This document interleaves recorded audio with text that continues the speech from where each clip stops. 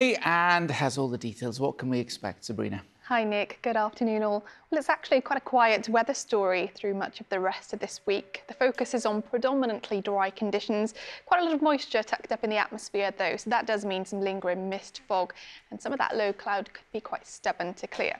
So out there this afternoon then, we do have some fairly decent spells of sunshine over parts of Powys and Ceredigion, but for most of us, it's quite a cloudy picture out there with some localised mist, maybe just a little bit of drizzle to be squeezed out of that thickest low cloud, but otherwise a dry afternoon is expected.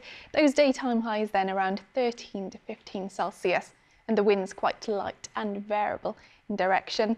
So tonight then, more areas of cloud working their way across the country where we do have some of those clearer gaps.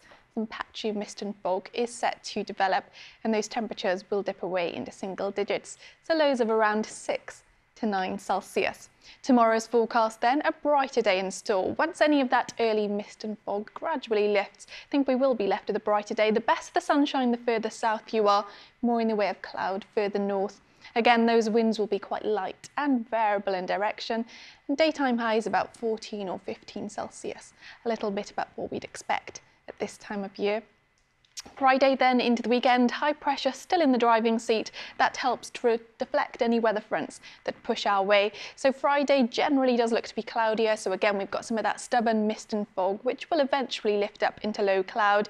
Some bright or sunny spells, but overall a cloudier looking day. Some drizzle expected, but I think most of us once again getting away with dry conditions with afternoon highs up to about 13 to 15 Celsius. Looking further out then, Saturday looks quite similar to Friday actually, so some large areas of cloud, some spots of patchy light rain or drizzle, but overall looks okay. And then on Sunday, more in the way of brightness or sunshine. That's because we've got a drier air mass that's expected to move in.